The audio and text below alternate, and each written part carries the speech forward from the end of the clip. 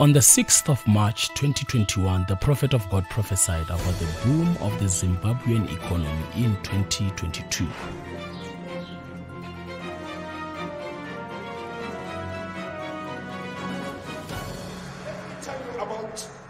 Another thing, mark it and write it down. 2022. You will see the strength of Zimbabwe.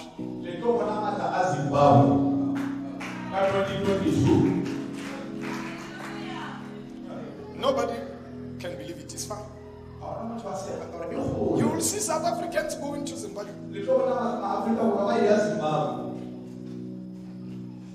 So you need to pray for you. At this moment in time, this is about time you pray for South Africa. You people, you are taking this. 2 weeks after this was prophesied, the media reported yesterday about the appointment of Prophet Hubert Angel as an ambassador of Zimbabwe.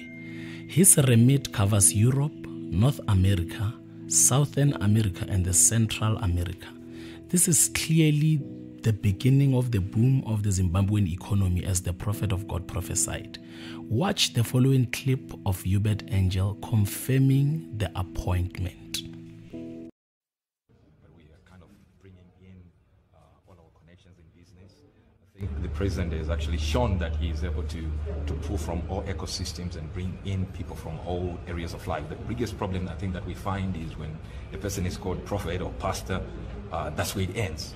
People forget that I've got 2 university degrees in finance, one in postgraduate in education from University of Bolton, a master's in entrepreneurship from University of Edinburgh.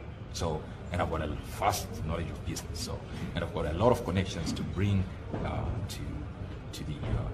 So you are an ambassador at large. Ambassador at large, and also present your envoy to So America and Europe. America and Europe. Yeah.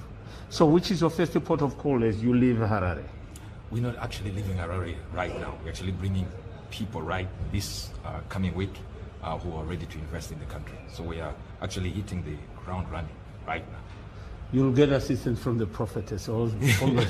Of course. I think, as you know, she runs a banking institute in Britain. So, yeah. So and she has been doing a lot of philanthropic work. Exactly. That's I think that's our legacy that we kind of want to leave, just to help others and